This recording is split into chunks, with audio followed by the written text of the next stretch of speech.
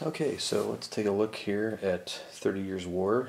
This is Europe in Agony, 1618, 1648. I just got this off of eBay. Well, it just arrived a couple days ago and ordered it last week. It's not too tough to find at a decent price. This one was particularly appealing because it was free shipping.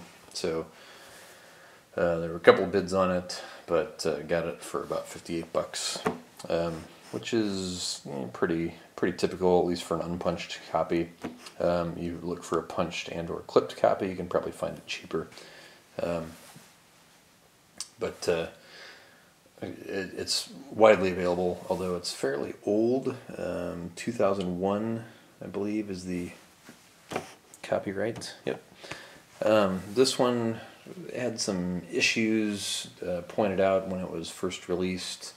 One of the larger complaints is that the deck is fairly small for a CDG.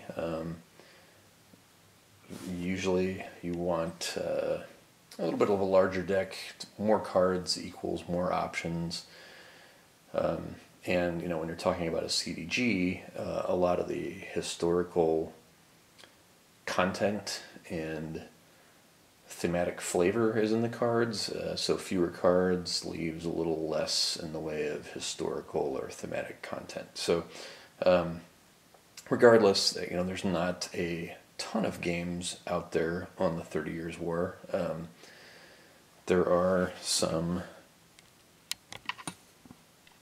combat related games, more tactical games, which is in here in the Musket and Pike series, which you can see that's the 5 games there, starting with Sweden Fights On, all the way through Saints in Armor, and then you've got a more recent title, Won by the Sword, which is another CDG take on the 30 Years' War.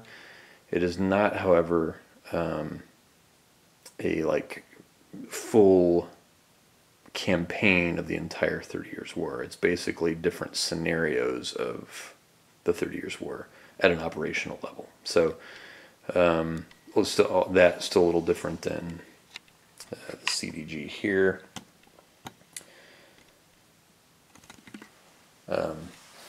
Trying to think of stuff other than from GMT that covers the 30 Years' War besides Musket and Pike or Won by the Sword. I guess you've got the decision games. I can't remember if they're folio games of, maybe it was a quad game on the 30 Years' War from Decision Games. So any old SPI titles? Yeah, I think the Decision Games quad was based off the old SPI title, but I think those are tactical games. I'm not sure if there's another CDG that covers the 30 Years' War. It does make you wonder if, let's see, Virgin Queen and Here I Stand there, if that system from Ed Beach will ever possibly be adapted to the 30 Years' War. Not something that people would look at that would sell a lot of titles. If you're talking about a publisher thinking, 30 Years' War, yeah, this is not a winning proposition for a published title. But I think given that Here I Stand, Wars of the Reformation, is that going to be a giant selling topic? Logic would say no. Just looking at the wargame hobby and the dominance of World War II or the Civil War or Napoleonics, and yet, here it is, a beloved series played by even non-wargamers. I've got non-wargamers in my regular gaming group that have played Here I Stand and greatly enjoyed it. So, there is an audience for topics, even if the publisher may think a topic doesn't work. There's an audience if the game is well designed. This may very well not be that game, based on the reviews that I've seen of it. But I got an unpunched copy, so I thought I'd do a little unboxing. I haven't done too many unboxing videos. I did a lot more of them earlier in my collecting days, mainly because that was when I was getting most of my games. My purchasing has slowed down a bit since my prime acquisition period. I've gotten most of the titles, the out-of-print titles that I was looking for.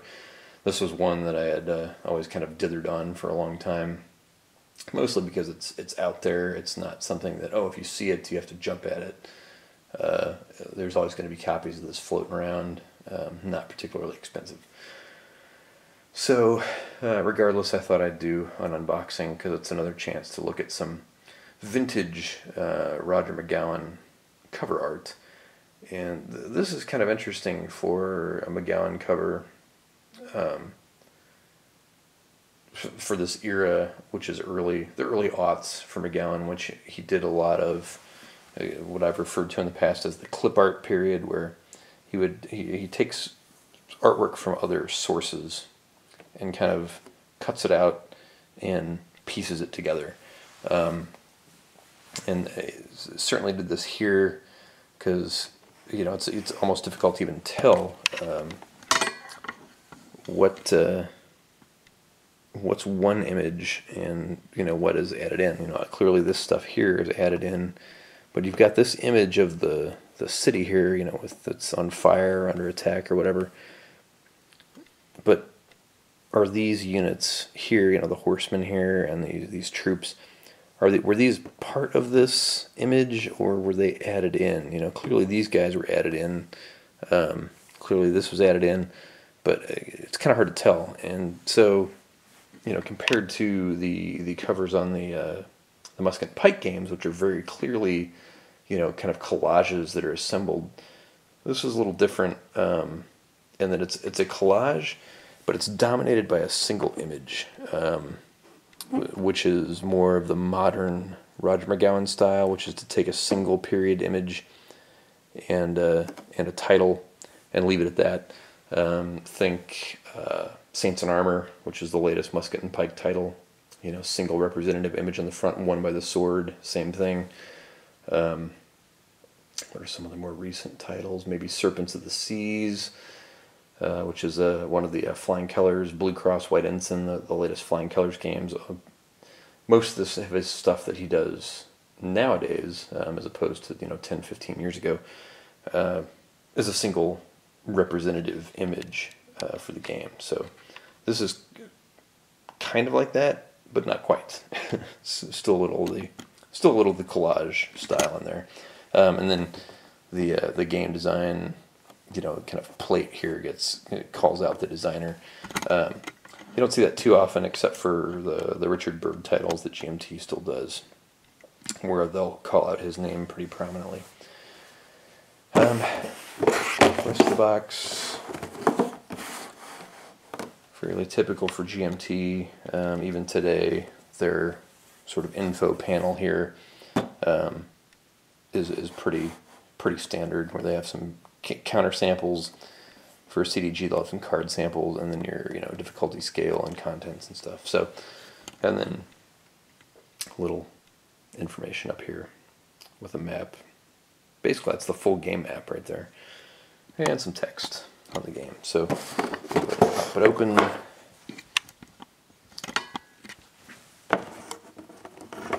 Yeah, this is early GMT, before they started doing what I call the titanium boxes, or the very heavy cardboard boxes that you see, particularly for their 3-inch boxes, their larger boxes. Although some of their regular 2-inch boxes also have the heavier quality cardboard. Usually they do that for reprints on the 2-inch boxes. So got a couple of shrink-wrapped decks of cards here. These look like pretty standard GMT cards, even a standard GMT CDG format. You look at Here I Stand, or Virgin Queen, Wilderness War, or what, For the People. I'm trying to think of the other CDGs out there. the cards all look like that. Broken into two different decks here, it appears. So one is probably the Protestants, one's probably the Catholics, although they both have the same picture. It's different colored borders. But again, baggies. Fairly flimsy cardstock player aid here.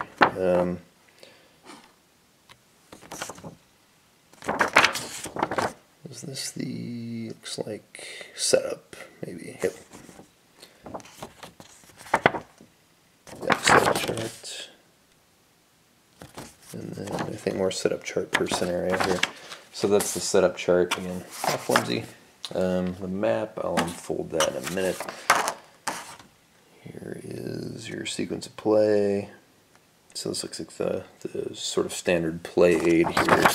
Probably national effects table, loot table, pillage effect. Interesting. Alright, so again, the play aids both kind of flimsy, not out of the ordinary for GMT from this particular era. Interestingly, only a single rule book, there's no playbook. If you look in the rulebook here, and again, this is pretty thin, all in black and white. Most of GMT's CDGs these days have full color. Just looking here to see if there are any historical notes. Maybe there might be some historical notes in the scenarios. Page 26.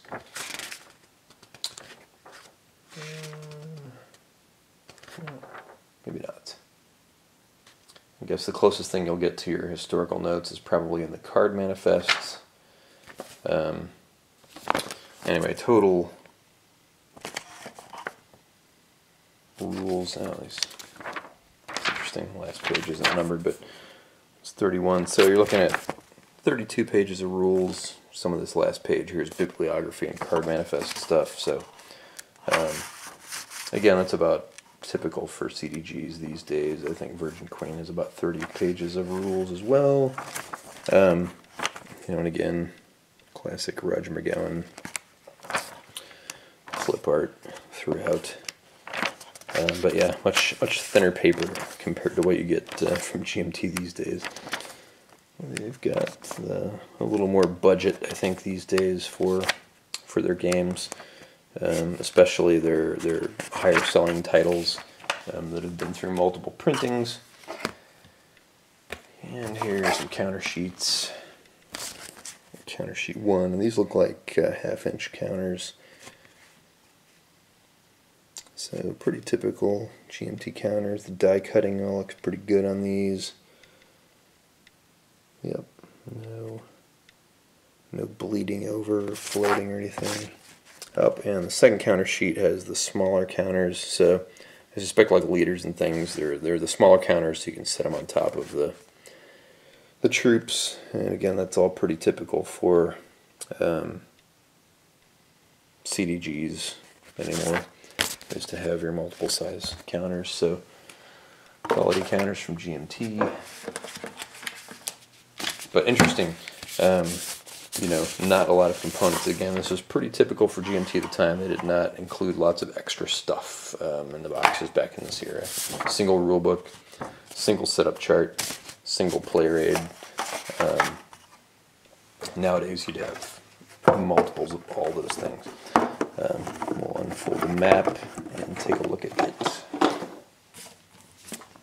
Oop, I forgot to put the cards back.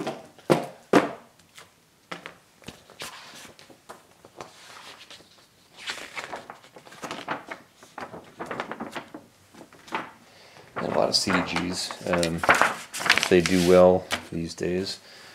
We'll have usually a mounted map option. GMT will P500 a mounted map, and if enough people P500 it, they will make it. Notable CDGs that did that are Here I Stand, originally released with a paper map. Once it hit it big, GMT did a mounted map, and then eventually in the reprinting included the mounted map as a matter of course. Virgin Queen, never even a question, that shipped originally with a mounted map. Unhappy King Charles, though, that has recently added a mounted map. Wilderness War, another example of a game that originally had a paper map and later printings had the mounted map. Any other ones here that have added a mounted map after the fact? Unconditional Surrender, there from World War II. That's one that added the mounted map. Empire of the Sun, same way. That was one of the CDGs that added a mounted map. For the People, I think the same way. I think originally when that shipped, first printing had a paper map. So, Paths of Glory, which I don't have, but another CDG that added a mounted map later after the first printing. So it's a typical practice for GMT. So here we go, typical CDG map, point to point, all the bubbles, as it were. This one not as bad as some others. You think notably like the Clash of Monarchs map. Part of that's because Mark Mahaffey designed that, so it's not only is it just bubbles out the yin-yang, but it's also a muddled, sort of, kind of muddy-looking, monochromatic mess. This map, certainly not a monochromatic muddy mess, very clear. All the different colored points are clear, the underlying terrain fairly clear, and all the connecting lines fairly clear. Looks like you've got your key over there, and various map information, turn tracks, and so forth, and some charts. But yeah, back in the days when they had some charts on the maps, kind of miss that.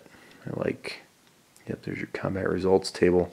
Better be on the map, because I didn't see it on the player aid, so you definitely wouldn't see that these days. Nowadays, the maps have almost no charts on them. It's all offloaded onto cards, so definitely not the case here. You've got charts on the map, which I like.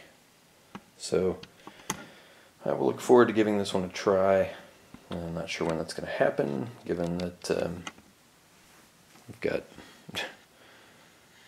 1914 laid out here, and then elsewhere you've got None But Heroes over there, currently playing Germantown from Battles of the American Revolution there, and then back here, that is, get a shot of it, Napoleon Against Europe from Hexasim. So the tables are full these days. So once I finish at least one of those games, we might